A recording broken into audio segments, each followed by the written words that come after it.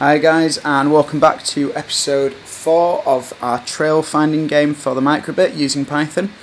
Last time we left off, we just implemented a switch in which allowed us to state whether whether we were currently playing the game or whether we were displaying something to the user. So the idea is when we first start, this playing boolean is set to a value of false. What that allows us to do is when we first play the game, we enter into this loop. We generate a new trail, we print our trail, we sleep for 2 seconds, then we set our playing boolean equal to true, at which point this here becomes false because we are playing. So instead of going into this section, we'll go into this else section of the loop, at which point we just print the player, and all that does is we're just printing the current player position onto our game board. Now we're going to actually implement for the first time using buttons, and all we're going to do is we're going to give our player the chance to move right or move left, move right or move down, sorry. And the way we're going to do this is basically we have a bit of an issue because what our button press allows us to do is we can check a function which says if the B button was pressed, do this. If the A button was pressed, then do this. Now the issue with that is, well, what happens if our player's here and we go into our sleep for 500, okay? We go into this function here and we sleep for 500 seconds. The player presses the B button and they press the A button. Well, what's going to happen is if I have a check-in which just says if the B button was pressed, move right, and a check which says if the A button was pressed, move down, then they're going to move to here and they're going to be allowed to do two things at once. So all we're going to do is, to get around that, we're going to use something called an if-else if, and what we're going to say is if the B button was pressed, do this, else if the A button was pressed, do this. And all that's going to do is it's going to say they can only do one thing or the other, and in the case when they have pressed both, if they've pressed the B button, then we ignore the A button press. We will only look at the B button press. So let's get just writing this. It's a fairly simple piece of code that we need to write. So all I'm going to say is if the B button has been pressed, if button underscore B dot was pressed, I think that's the function, then we are just going to say add 1 onto our player position x value, player pos 0, our x value is going to have 1 added to it, and we're also going to want to increment our player trail location, so add 1 onto the player's current position on the trail. And we're just going to say player underscore trail underscore location, that's right, isn't it? Yeah, plus equals 1. And there we go. That's all we need. So we've moved our player by 1 pixel and we've incremented their current location on the trail by 1 as well. Now we're going to do the same thing. If the A button was pressed and the B button was not pressed, and we use something here called an elif, so else if button A dot was pressed, then add 1 onto our player position y value. So we're going to take the first element and we're going to add 1 to it, so we're incrementing our y value by 1, and we're also going to add 1 onto the player's current position on the trail.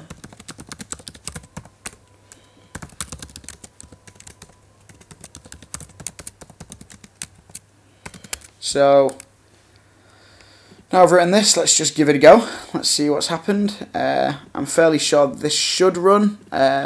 However, I can't give any guarantees. So let's get that uploading. And Let's get recording the microbit. Okay, so we're showing the trail and we have our player location. When I press B, we move right.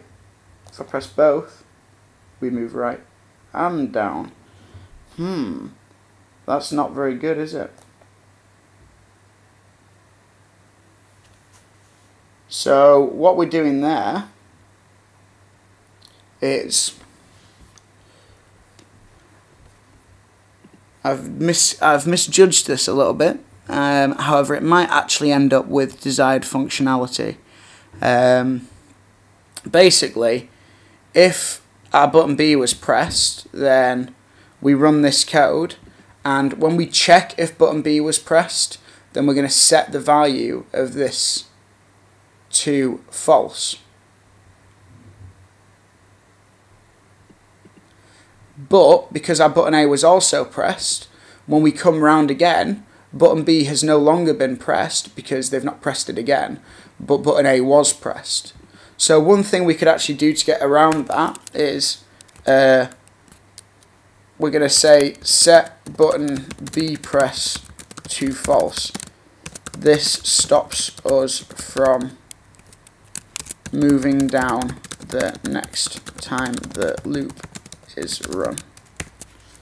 So we're going to just say button A dot was pressed, and by calling that function we're not checking anything with it, but we're actually setting the value of that to false as far as I'm aware.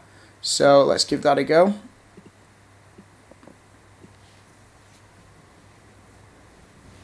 It's going to happen now when we run both of them. Hit both of them at the same time. Okay, so pressing both, and we're just moving right now. Or are we?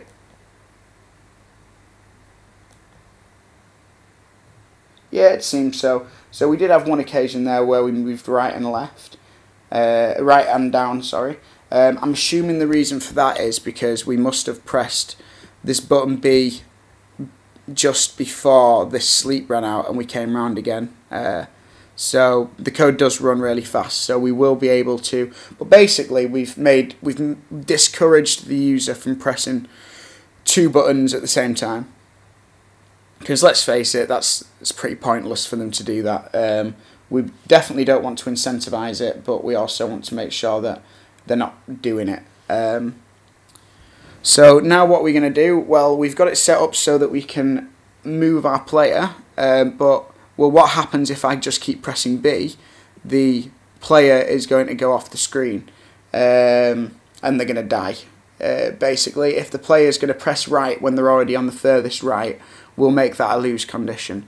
But before we do that, I just want to write in a check, which is going to basically, we're just going to test that this code works, and it's going to allow us to follow the trail. So whenever we've updated, I'm just going to check whether our current player position is equal to the correct position in the trail, where it should be, which is going to actually involve me having to remember these trails when we first start playing. So what I'm going to say is check whether the player position is equal to the correct trail position. That's now current trail position, let's say.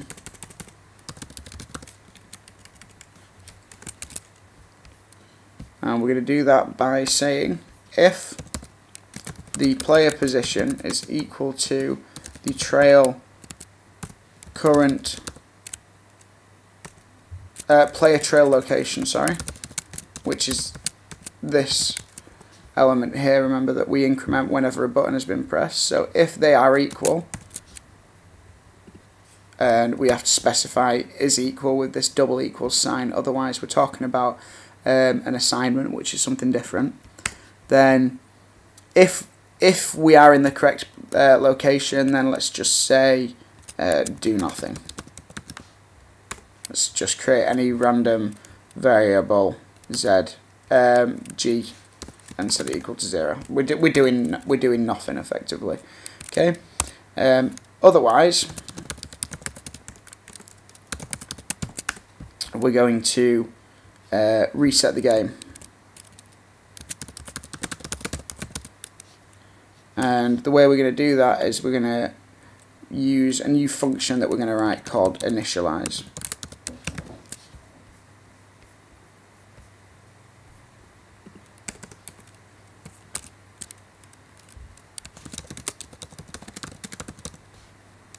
Actually, we're going to move this. We're going to write it at the top because that just makes sense, doesn't it? You'd have your initialize function as your first function.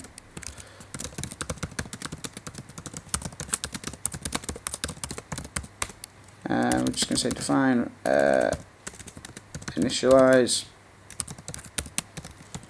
and we're going to want to reset all our variables back to initial values. We don't have to do anything for this trail because we generate that. However, we are going to have to set our player position equal to our trail again. And we're going to have to set our player trail location also equal to 0. We can ignore this playing boolean. We'll reset that another place in the code. But yep, so that's all we need to do really, isn't it?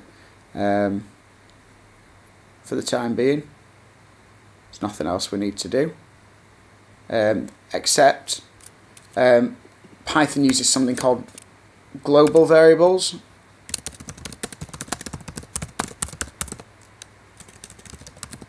And basically, because of the way the code is written, because of the way the memory works, we can't, this player position here, because we're inside of a function, is defining a new player position. Okay, it won't be the same one. So in order to look at the same version of player position, I have to create a global variable, and same for the player trail location. And then inside of my function where I use these, I'm also going to have to get those global variables from the main part of the code. It's quite complicated, this. All you really need to know is for me to see these from outside, because they're not lists, because they're set variables, I need to do this, otherwise I can't use those variables. So let's say get global variables. And when we initialize, we're just going to set playing equal to false, which means, if you remember correctly, we've reset back to initial state. We're going to come back into here, we're going to generate a new trail, show it to the user, and then we're going to go through this code again and let them move along that trail. So this is actually completely unnecessary. We're going to get rid of this. Basically, I wanted to show you, instead of having an if else, we can just say if not, and that will achieve the same thing. So we don't have to actually create a function, create a step where we do nothing. We can just get rid of that and say if not player position. So we're saying if the current player position is not on the trail, then let's stop playing, let's reinitialize the game, let's sleep for half a second, and then let's go back in. We're going to come back in at this section here, because playing is now equal to false, sorry. So this should work, I'm hoping. So let's just get that onto the Microbit and see if I can remember this trail. See how hard we've actually made this game. So we're going right once, down once, right once, down once, down once. Nope. So that's given us an error. Line 44. Value error.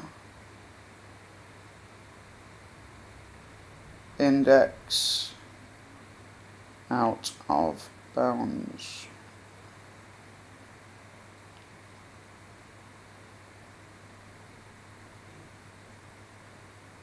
Okay, so we've got an error now. It was on line 44, so let's go and have a look. So that's on this print trail.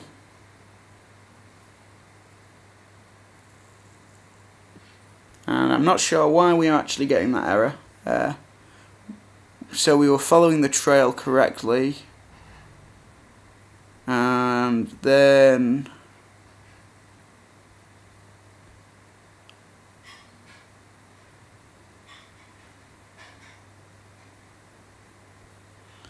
we got to this bit, I'm assuming, where we were no longer on the trail.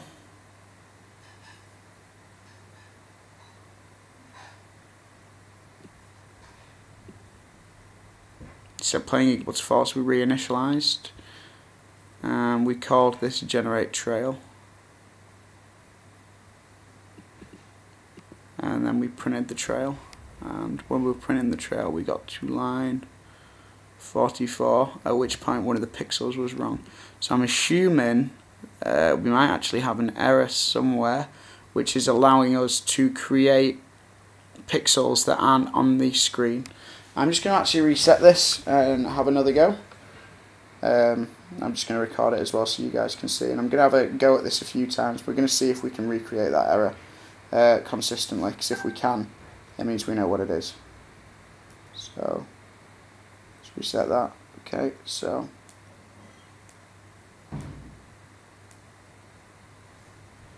long as I'm following that, don't get an error. As soon as I'm no longer on that trail,